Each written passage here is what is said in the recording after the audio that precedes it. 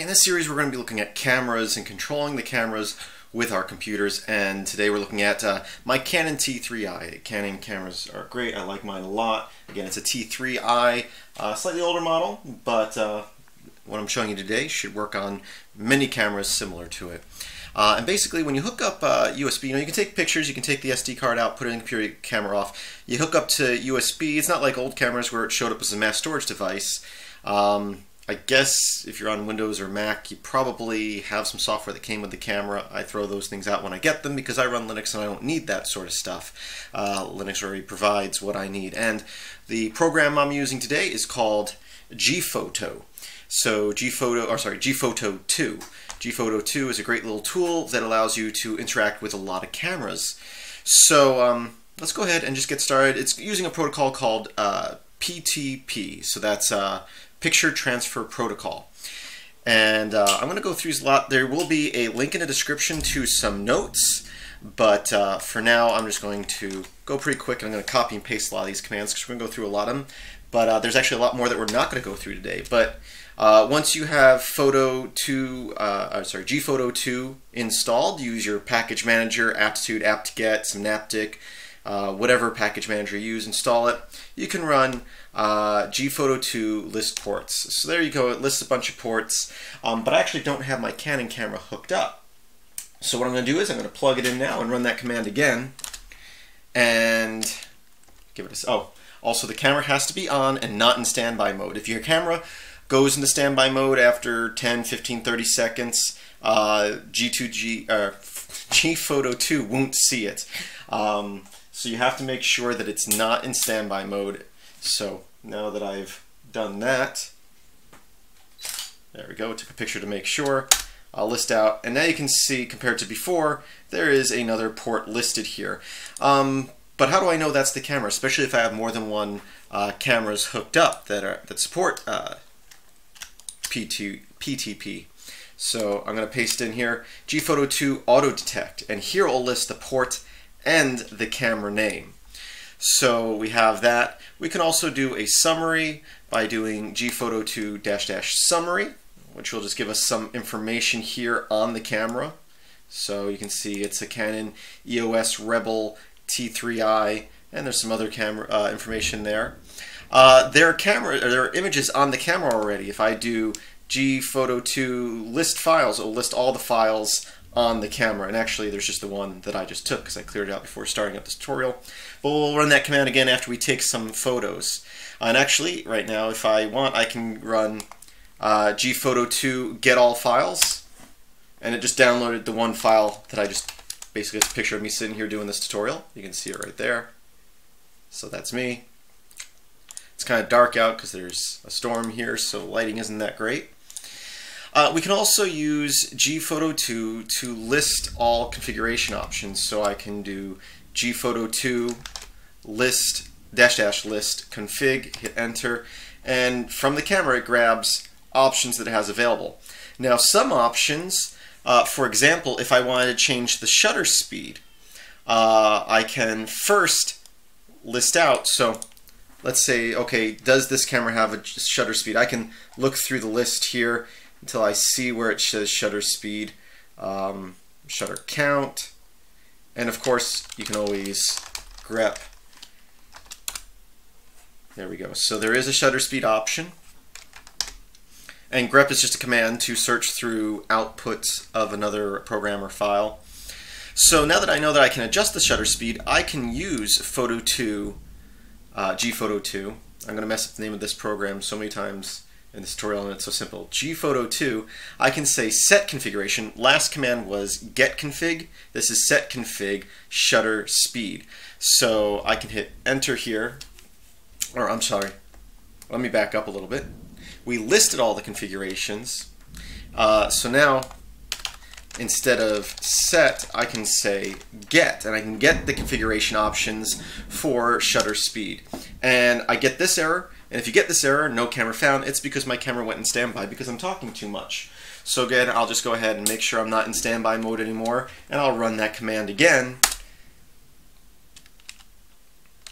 And it's not really giving me options here. And the reason for that is because the camera is set to automatic mode, the physical switch on the camera. And that's why I started to say some options you can't change depending on what setting you're on the camera. Okay, so I set the camera to manual mode. So now I can adjust a lot of the settings that I couldn't adjust when it was in automatic mode. So I'm going to go ahead and run again gphoto2 get config shutter speed, and it gives me a list of all these options from bulb to all the way down to 1/4000th. So the number is what we want, so choice 0 or choice 1. So here we go. I can say now, let's clear the screen again. This time, last time we said get config, this time we're saying set config of the shutter speed to 1. Okay, I didn't take a picture, I just adjusted the shutter speed. So that is how you can adjust the speed. I'm going to set the camera back to automatic mode.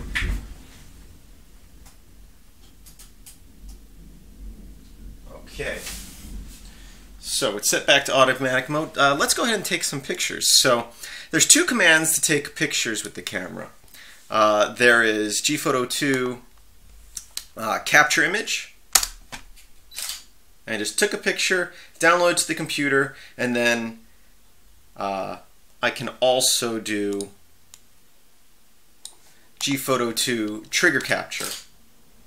Okay, so and forget what I just said. I said that we downloaded it to the computer. We didn't do that with that command. Those two commands both take the picture and save it to the SD card on the camera. Now, if I wanted to save it to the computer, what I can do is I can run gphoto2 capture image and download. It's kind of long, but gphoto2 dash capture dash image and download, and you can see that it took a picture, put it on the camera, it saved the file to the local computer, and then it deleted the picture off the camera. So it's now on my computer, it's not on the camera anymore. I can list it out here. You can see it called it cap1, and we can even display that out like so. Oh, other screen here. Oh, there we go. So that's me doing this tutorial. Okay, so now if I run that command again, oh, not the display command, but the capture command, you can see it's going to ask if I want to override the picture, because by default, unless you're doing a series of picture in one command, in which case it will number them, it's always going to want to name it the first picture capped 0000.jpg, and it's going to ask if we want to override. I'm going to say yes, sure, or no, whichever. So what you could do is you could say gphoto2 capture image and download -- file name, and I can say my photo .jpg and hit enter, and now it downloaded it and it saved it to the computer, erased it off the camera, and if we list out our files here, you can see that it created a file called my photo. Now if I run that same command again, it's going to ask if I want to override that because that file exists. So let's say you want to take a bunch of pictures in a row or over a period of time, and you don't want it, especially if you're scripting it out, for it to ask each time if you want to override it.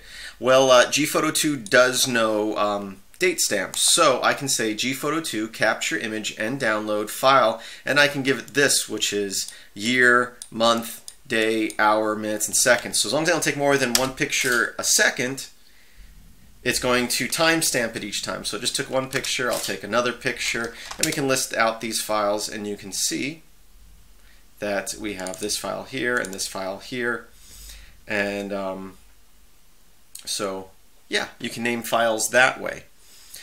Other options, just so you know, for the set config is supposedly if you do gphoto2 set config capture target set to 0, I can do that. Now when I take pictures, it's only going to use the RAM on the camera and then download into my computer. Where right now, every time I take a picture, it's saving it to the camera, to the SD card, copying it to the computer, and then erasing it from the SD card. And that's not good for the SD card. That's a lot of writing to the SD card. So this will copy it to the RAM of the camera, and then before it removes it from there, copies it to the computer. And then we can always set it back to 1 if we want to start using the SD card again.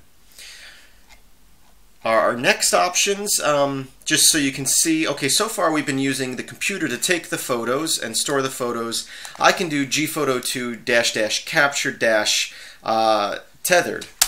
And now this command is going to be running, and now I can use the button on the camera like to take pictures like I normally would, but it's going to store them to the computer. So if you're taking a lot of photos, maybe you're doing a prom gig or something like that, you can take the picture with the camera just like you normally would, but it's going to capture them and save them to a computer, in which case you could script it to upload those photos or edit them or do whatever you want to do.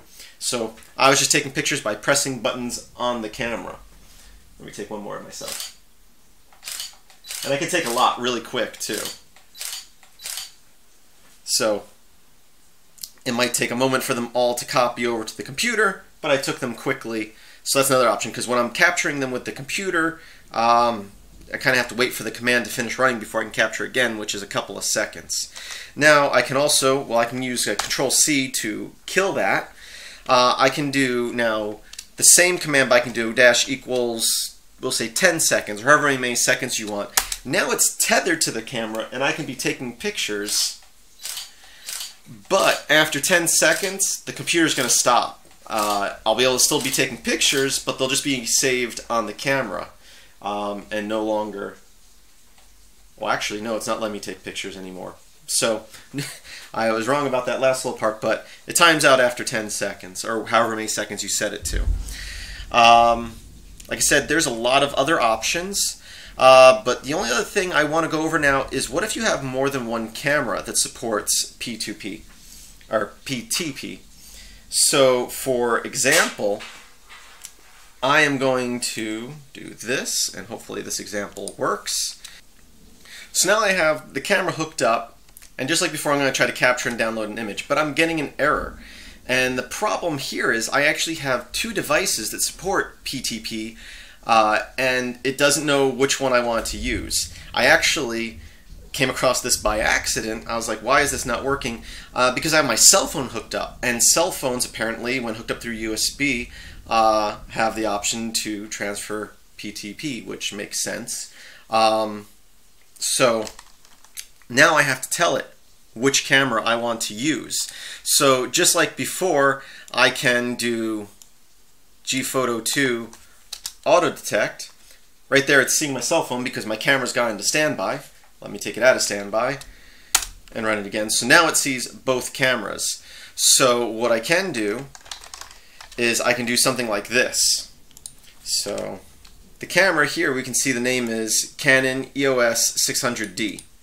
So let me clear the screen here. You can see I'm running gphoto2 -- the trigger capture, just like we did before to trigger a capture. This will save the image to the camera.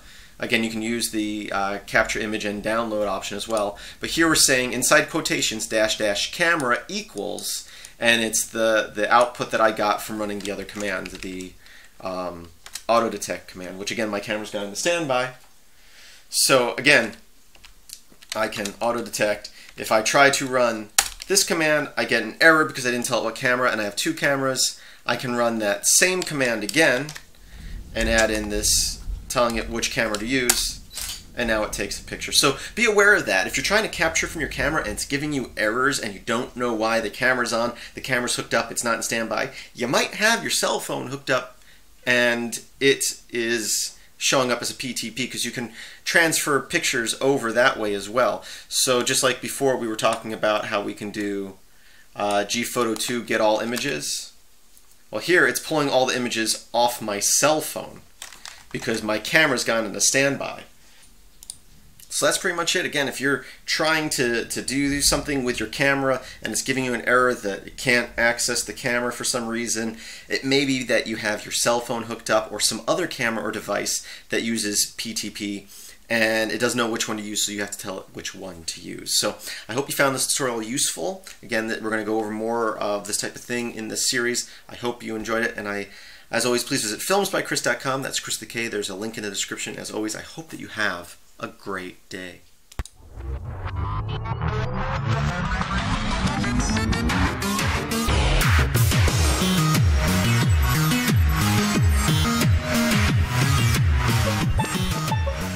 Okay, this is an introduction to filmsbychris.com. I'm Chris, that's Chris with the K. That's me right there. My daughter Ember, and my wife Jennifer. We pretty much live in the swamps of Florida. I'm a firefighter by day, as well as by night. We work long hours. But that's not why you're here. You're here about the videos I put up on YouTube. These videos are mainly about computers and programming, which means most of my videos look something like this. And if that's what you're interested in, great. If not, that's alright. I do videos on other topics too, such as video editing, special effects, photo editing, 3D design, and music creation. If you are one of my viewers and you enjoy my videos, my Patreon page is a place where you can go to help support my videos. So I ask that you take the time to go to my Patreon page and look at different levels of rewards you can receive for different levels of backing. There should be a link in the description of this video if you are watching it on YouTube. Otherwise, you can visit patreon.com/MetalX1000. And I thank you for your time and your support. Have a great day.